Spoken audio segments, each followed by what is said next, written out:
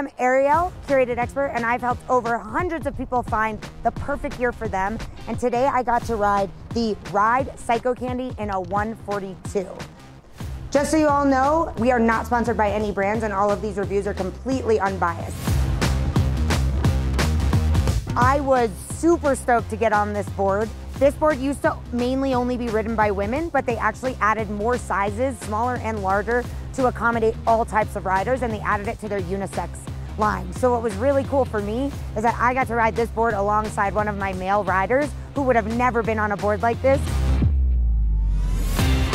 But the fact that we kind of got to be stoked on a board that did come from a women's original board and now is made unisex is just something awesome in this industry.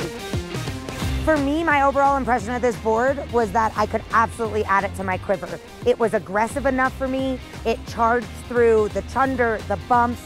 It held up in all of that technical terrain. I was able to go edge to edge super quick.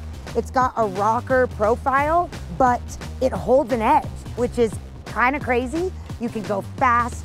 You can go through any terrain you want and really dominate the hill, but still, because of that rocker profile, it's gonna be really easy to maneuver, and it's gonna be extra nice in the powder.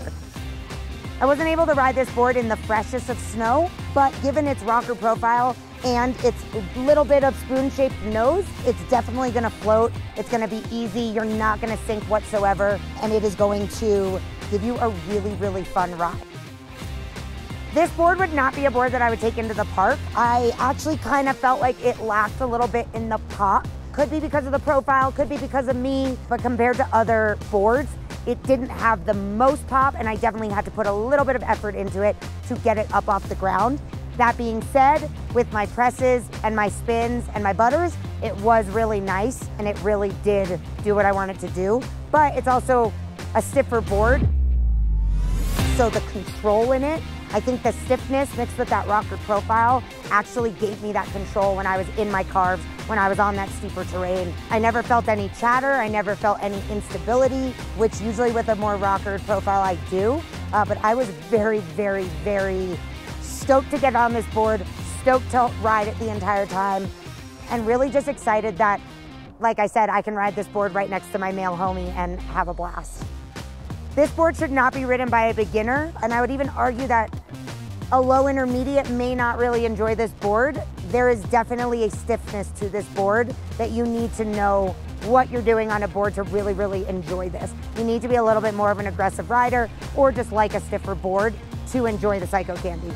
That being said, this board would be perfect for my lady shredders, my smaller male shredders, or my larger male shredders, because there's all those added sizes now, who really do love to take on the whole mountain, but maybe don't need to spend much time in the park and would rather be out, you know, in the trees, in the bumps, finding some fresh stuff, and really just charging hard. Definitely getting some speed. This board can definitely get up to speed.